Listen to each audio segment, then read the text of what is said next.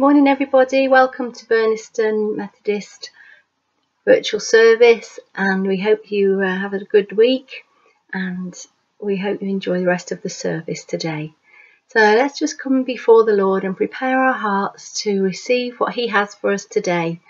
And I'm going to start off reading a poem which is Amy Kendall sent round onto the ladies' WhatsApp group yesterday, and it's a real blessing and a word of hope in these times. Starts off with a word of scripture. For the Lamb at the centre of the throne will be their shepherd. He will lead them to springs of living water, and God will wipe away every tear from their eyes. And that's from Revelation. And a man called Glenn Scrivener has written this poem to lead us a bit deeper into those words. And also it's like a prayer to pray for our world. For our anxious little realm, for the fears that overwhelm, there is a throne. For mistakes we can't forget, and the sins that still beset, we have a Lamb. For our lost and lonely hearts, for our gnarled and tangled paths, we have a shepherd. For our dry and listless souls, and our thirst for being whole, we have a stream.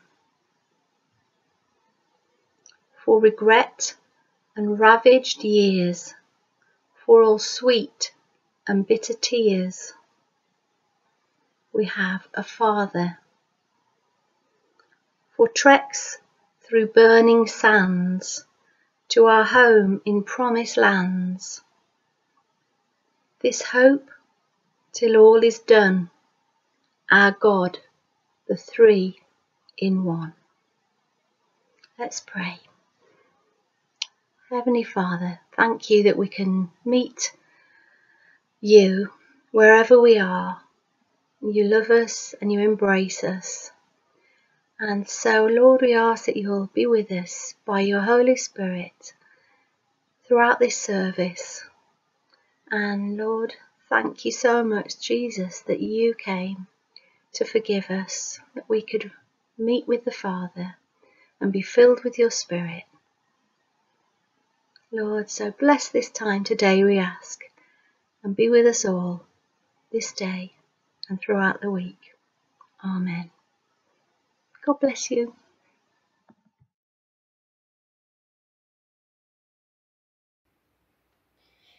Hello, today's Bible reading is Matthew 11, verses 28 to 30. Come to me, all you who are weary and burdened, and I will give you a rest. Take my yoke upon you and learn from me, for I am gentle and humble in heart, and you will find rest for your souls. For my yoke is easy and my burden is light.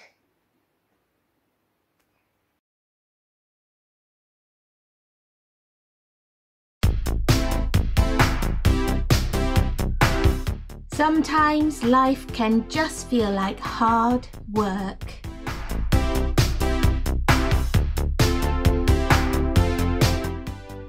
Like we're dragging around a whole rucksack of stuff.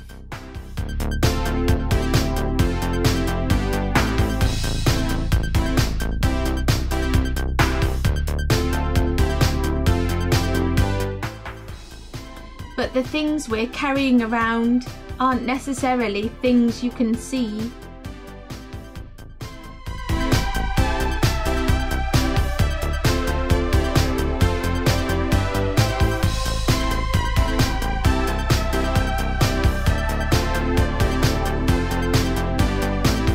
All sorts of things can hold us down. Guilt, worries, illness, stress, anger, frustration, fear, just the daily grind of life.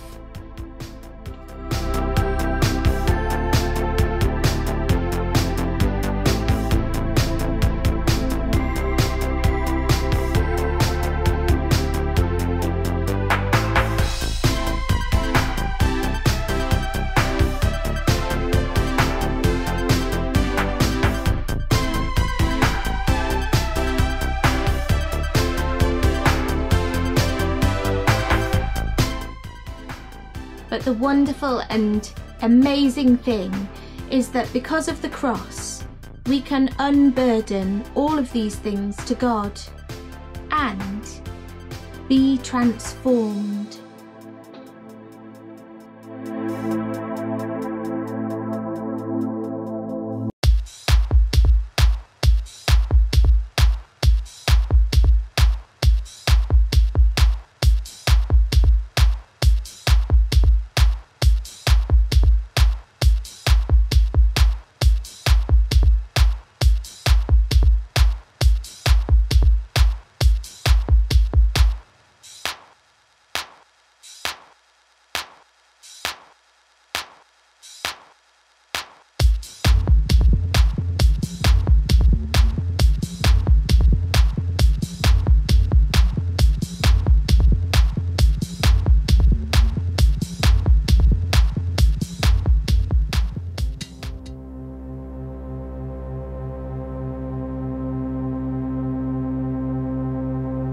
Come, rest.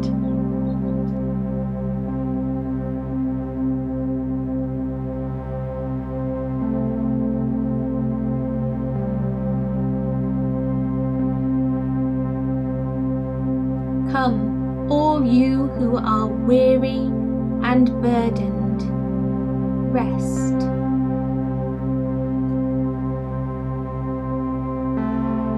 Come to me, all you who are weary and burdened, and I will give you rest.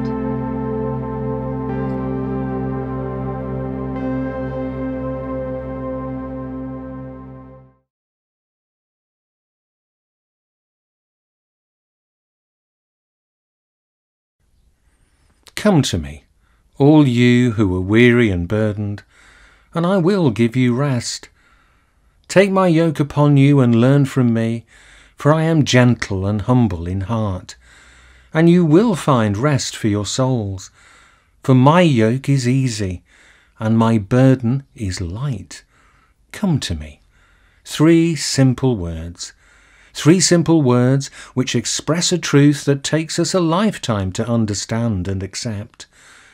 3 simple words which carry all of the theology and all of the doctrine that the finest minds have taken 20 centuries to unpack. 3 simple words without which all of that theology and all of that doctrine is actually worthless wrapping paper around an empty space holding an even emptier promise. For these 3 simple words are an invitation to a relationship with Jesus. And in this they embody the greatest concept of Christianity, that at its very core, Christianity is first, foremost and always a relationship with Jesus. It's as simple as that. It really is. When Jesus says, "Come to me," it's not a call to embrace a system of religion or a set of doctrines. When he says, "Come to me," it's not an invitation to do church or follow a charismatic big-name pastor. Still less is it an invitation to accrue status, prosperity or power. Belonging to Jesus precedes our believing, doing or building anything. When Jesus says, "Come to me," it's an invitation to a relationship built upon prayer, because prayer is being close with Jesus. When Jesus says, "Come to me," he is expressing so simply and so clearly the purpose at the heart of the incarnation. God wants to be in a relationship with us, and in Jesus he invites us to do this face to face. It's really that simple. Accepting his invitation is to step into new life, Without this relationship, Christian faith is truly nothing but empty religion jazzed up with good intentions. Without this relationship with Jesus, Christian faith is hopelessly bogus, a spiritual carapace, devoid of power, concealing an emptiness within that will not go away. So come to me is an imperative which expresses all the compassion that Jesus has for our hurting world. It's a demonstration of his empathy, intimacy and openness. It's a declaration of divine solidarity flowing from the yearning heart of God's grace. Responding to Jesus when he says, "Come to me," is the place where Christian faith begins, because Jesus reaches out to each one of us, and he never stops doing so. He's doing it right now, and he does it without exception. Come to me, all. Now, who would think that one word could make so much difference? Yet that word, all, does. The offer of new life in Jesus is universal, for everybody, for all time, with no exceptions. That little word all is breathtaking, subversive, radical, revolutionary, astounding, incredible, and wonderful in equal measure. It freights the entirety of God's boundless grace right into the human heart. It is the mind-blowing and shame-busting convincer that this invitation is meant for even such as me. Now, the four alls of the Methodist Church take this to heart with focus and gusto. All people need to be saved. All people can be saved. All people can know that they are saved. And all people can be saved to the uttermost. So come to me, all, is the divine purpose that shapes church. It is a non-bounded statement of intent by Jesus.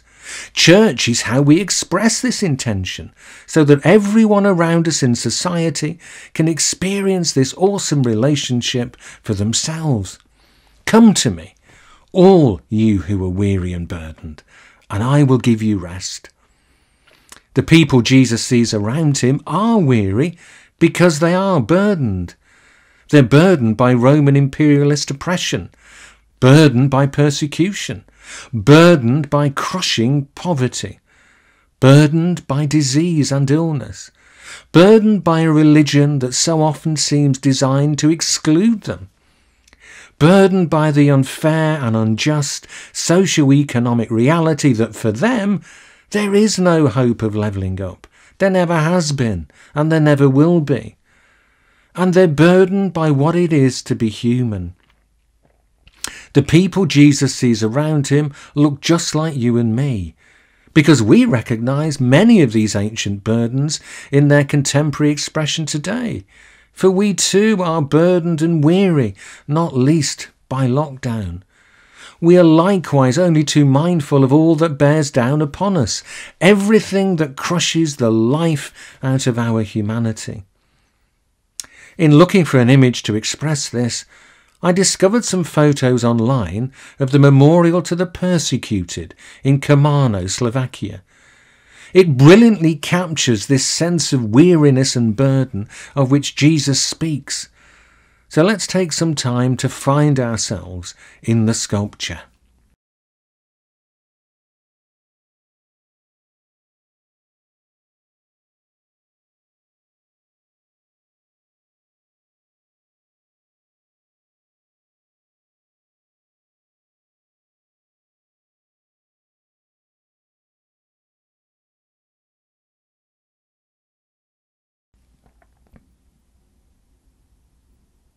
And in a world where racism, economic injustice, virulent nationalism, economic and sexual exploitation, political corruption and state-sponsored violence are rife, this memorial to the persecuted is chillingly apposite.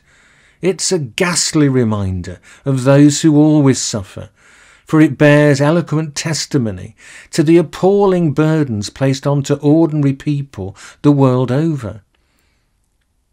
This is the human predicament, and to all who are weary and burdened, Jesus promises rest. Come to me, all you who are weary and burdened, and I will give you rest.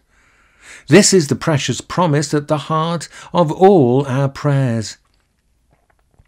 It is an invitation to lay down the emotional and psychological baggage that we all carry too. These are the inner burdens which so weary us, the baggage we've lugged around for as long as we can remember, the burdens that never seem to leave us, but which we long to be rid of. There, in a suitcase labelled shame and guilt, we carry that most intimate and private dead weight of all. And Jesus looks at us so lovingly and simply says again and again and again, "Come to me, all you who are weary and burdened, and I will give you rest." And St. Augustine, the Algerian who converted to Christianity aged 31 and became Bishop of Hippo, a maritime city which is now modern-day Annaba in Algeria, writing his Confessions at the end of the 4th century, brilliantly and famously gets to the heart of this promise. He says, "You have made us for yourself, O Lord, and our hearts are restless until they rest in you."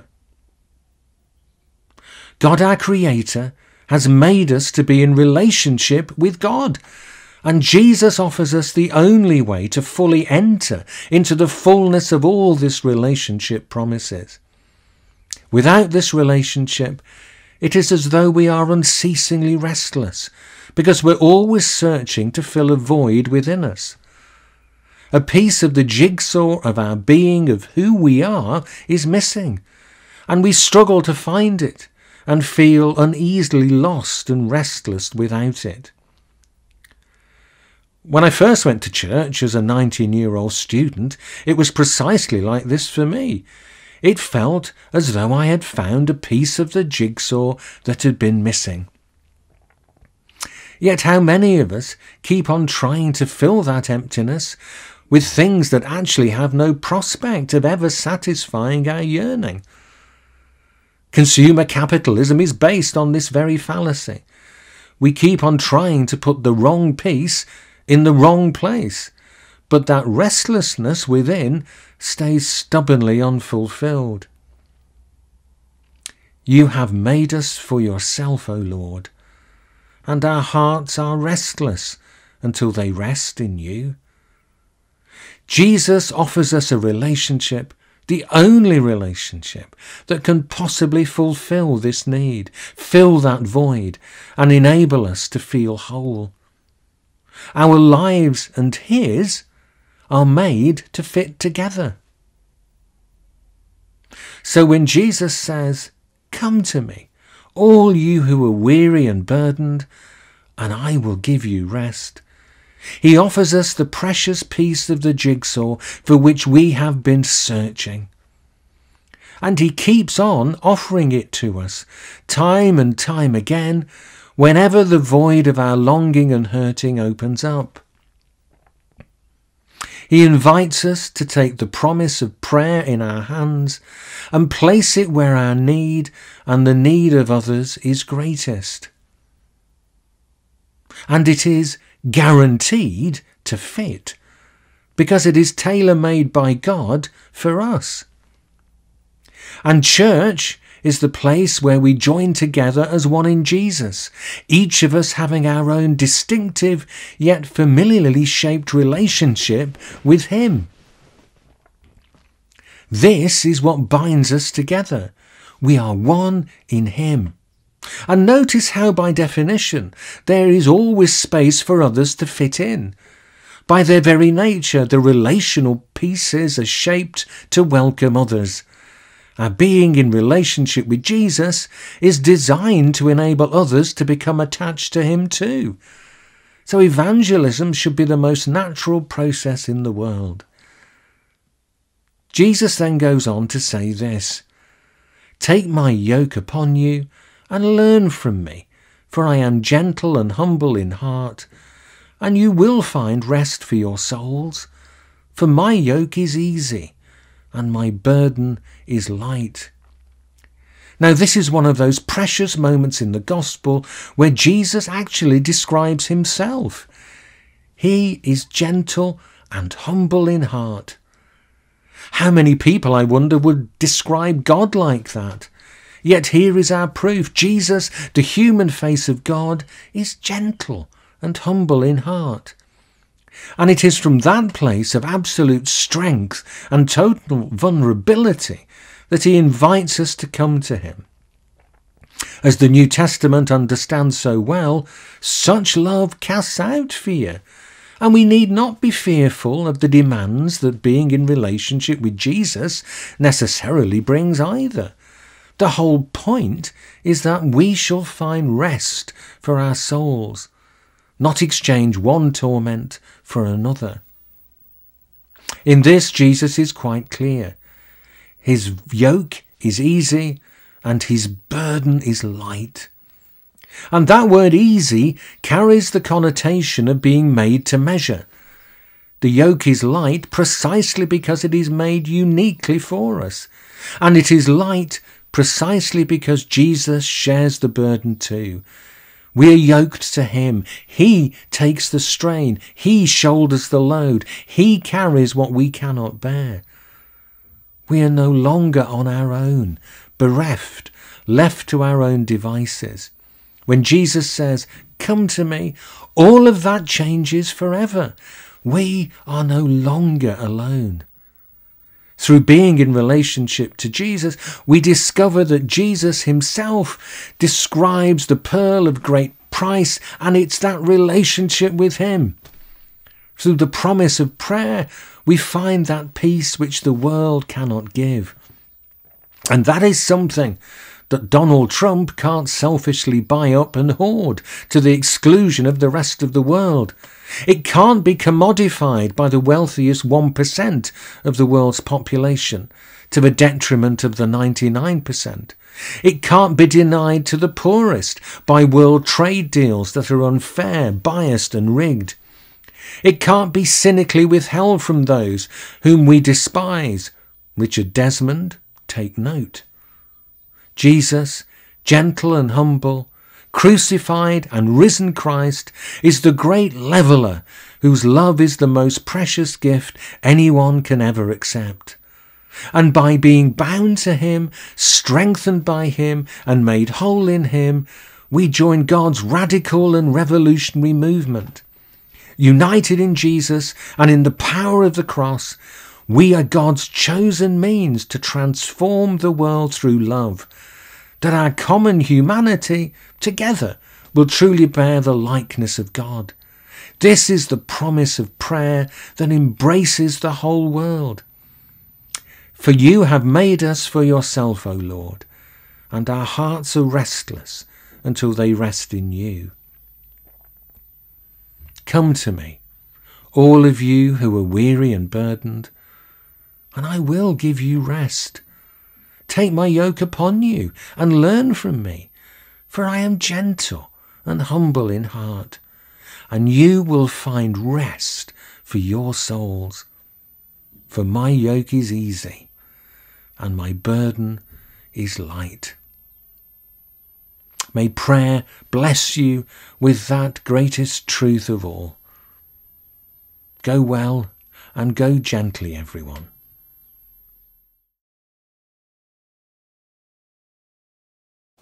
Good morning, everybody, and welcome to our time of prayer. Thank you, David, for sharing God's word. And thank you, Lord, that somehow when we put these services together, although we are all separated as we're doing it, it all comes together as you orchestrate what you want to bring to your people. In this time of prayer, I want to use God's word powerfully for myself, actually, and for all of us. I don't know about you, but when I want to cast my cares, I find I cast my cares on the Lord and then they come straight back to me. But how in lockdown, in the need that we've had of the uncertainty and all the things that have happened to me and to you, declaring God's word has been such a powerful tool. And I've taken just one scripture a week at a time and declared that in my circumstances. So I'm going to use some of the scriptures because I think they're so pertinent in how we cast our cares. So anyway, let's pray and let's be still before the Lord. With so many scriptures about being still, be still and know I am God. And the one that came up this morning in my morning reading was from Exodus. It's when the Israelites are facing the Red Sea and Pharaoh's army is behind them. And maybe some of us, as we come out of lockdown, are feeling like that. We're not sure where we're going. We can't go back into the safety of being in our own homes, but we have to come out. And maybe that's the case. But this scripture is so powerful. It just says here very simply, Moses said to the people, the Lord will fight for you. You only need to be still. So let's have a moment of being really still before the Lord. Thank you, Lord, that we can dwell in the shelter of the Most High, that we can find refuge and rest in and safety in the shadow of the Almighty. Thank you that we can say, the Lord is my refuge, my fortress, my God in whom I trust. Thank you, Lord, that you are with us in our circumstances. Come, Holy Spirit of God, now, and fill each one of us with your gentle touch, with your strength and comfort from on high, and with your wisdom. Lord, you know each one of our circumstances.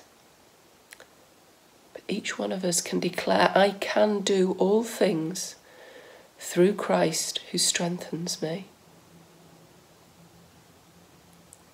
I can walk through COVID-19. I can walk through grief. I can walk through loneliness. I can walk through a return to work. I can walk through this day. I can walk through caring for people. I can walk through your joy that you give us, Lord. Let's take a moment now to consider what is it that we can say I can do through Christ who strengthens me.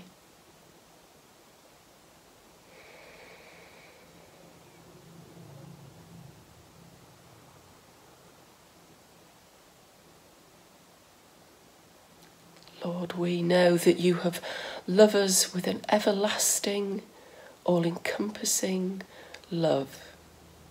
You have loved us before we were born. You love us through each day of our lives. And nothing can separate us from that love in Christ Jesus. So Jesus, we come before you. We come before the throne of grace and acknowledge how much you love us. How much as we shelter in the arms of the Father, we can receive your love. Love that heals our sadness. Love that heals our diseases. Love that touches us with gentleness.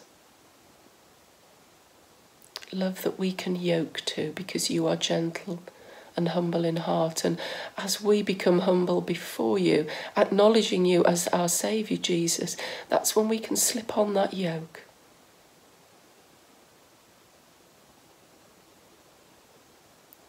So we just have a moment to receive the beauty and the gentleness of the Lord's love for each one of us.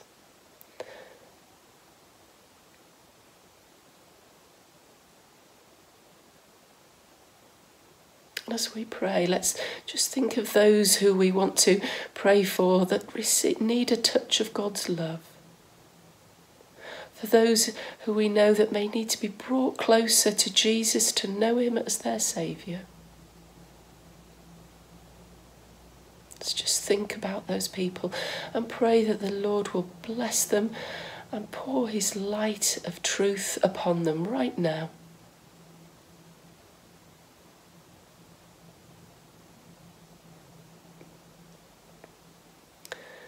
Those of us who are fearful now, There is no fear in love, because perfect love casts out all fear.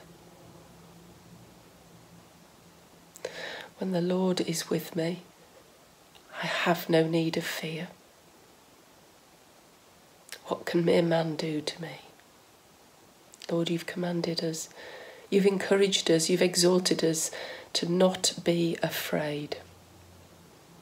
So this day, let us declare together, I will not be afraid. I will not live in fear, because I have the Lord's love with me, and I can do all things that you require me to do, or want me to do, or lead me to do, Lord, through Christ who strengthens us.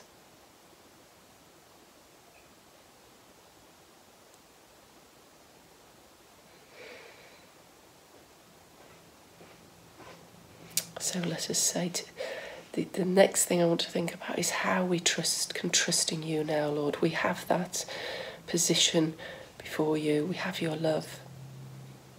Let us trust in the Lord in all our ways.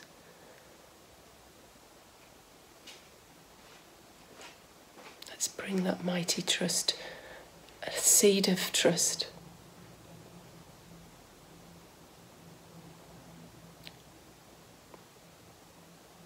Trust in the Lord in all your heart. In all your ways, acknowledge him, and he will make your path straight. Lord, it's that path that we have to walk on as we trust in you, as we take hold of your hand, Lord, and walk in that way. Make it straight for us. Each one of us, make our path straight this week. Let us not look to the left or the right, but just follow Jesus. Be encouraged and uplifted by the Spirit, and I pray for each one of us that you would give us great wisdom in our walk this week, Lord.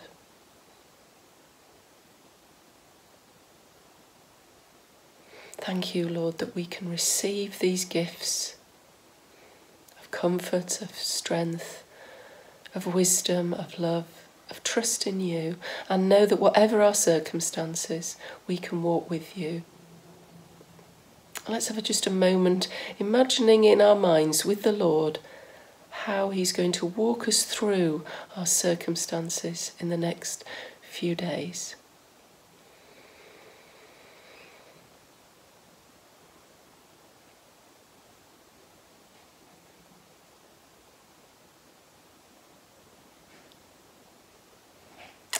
Lord, thank you. Thank you for blessing us with this time. And as we pray for ourselves, can we also pray for our church? Our strategic prayer this week is probably very apt, as we've been given now the go-ahead to open up churches. Lord, we want to be wise. Your ways are not our ways. Your thoughts are not our thoughts. And your plans are not our plans. Lord, may you give your leaders and stewards great wisdom in how to start thinking about, now we've been given the legal freedom, whether we've got the godly direction in what to do. So our strategic prayer is to pray for the vision of our church, to pray for your will and your purpose to be done at Burniston Church, Lord. Where there is no vision, the people perish. And we want your vision now very much in all we do. In all everything that the church is, Lord, it is your church. So we pray for your vision and your wisdom. Come, Lord Jesus, we pray. And we pray just briefly for the church as a whole. Lord, in these challenging times, may your church be revived. May your church grow according to your purpose and your will, Lord, throughout in our local area, throughout our nation and throughout the world. Bless us, Lord, today as the body of Christ. And I want to finish with declaring some scripture. Great peace of those who love your word, your law. Nothing shall offend them or cause them to stumble. So keep us upright, Lord. Be the lifter of our heads and the blesser of our way. God bless you all. In Jesus' name we bring these prayers to you before your throne of grace, Lord. Amen. Amen. And the people all said, Amen.